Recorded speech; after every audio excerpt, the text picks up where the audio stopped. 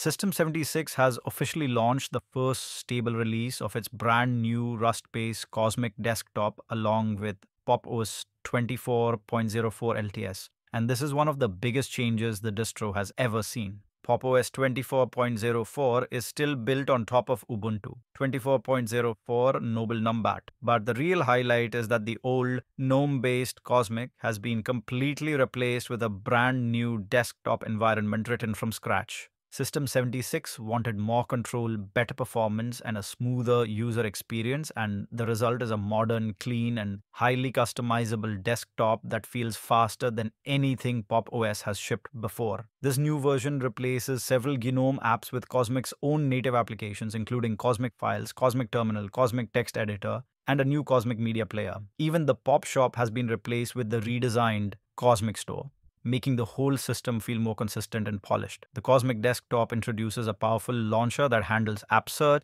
file search, web search, and even quick calculations in one place. It offers both dual panel and single panel layouts, improved workspaces, intuitive window tiling and stacking, smooth multi-monitor support, and brand new theming options that make the interface feel fresh and modern. The best part is that COSMIC isn't limited to popos users. It's already available on several other distros like Arch, OpenSUSE Tumbleweed, Fedora, NixOS, ErinOS, and even BSD and RedoxOS, making it one of the most widely adoptable new desktops out there. You can download the ISO right now from the official System 76 website and try it for yourself. This is easily one of the most exciting Linux releases of the year, and it marks a new era for popos and the future of the Linux desktop.